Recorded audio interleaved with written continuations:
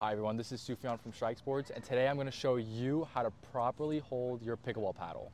I often notice people holding the paddle like this, which is known as the death grip.